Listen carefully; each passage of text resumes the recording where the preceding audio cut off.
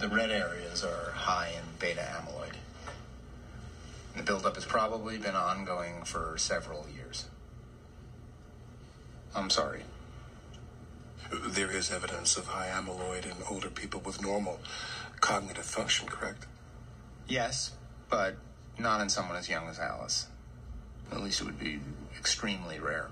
I also read that high amyloid is associated with conditions other than Alzheimer's. Unfortunately, in Alice's case, this corroborates the clinical symptoms that she's presenting. Well, shouldn't any diagnosis be accompanied by a genetic test? Hold on a minute, please. Actually, I was going to suggest that.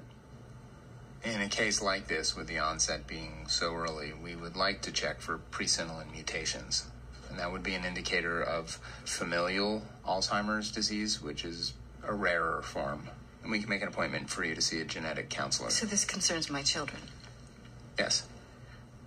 I assume that if I have the gene, the odds of my passing it along are 50-50.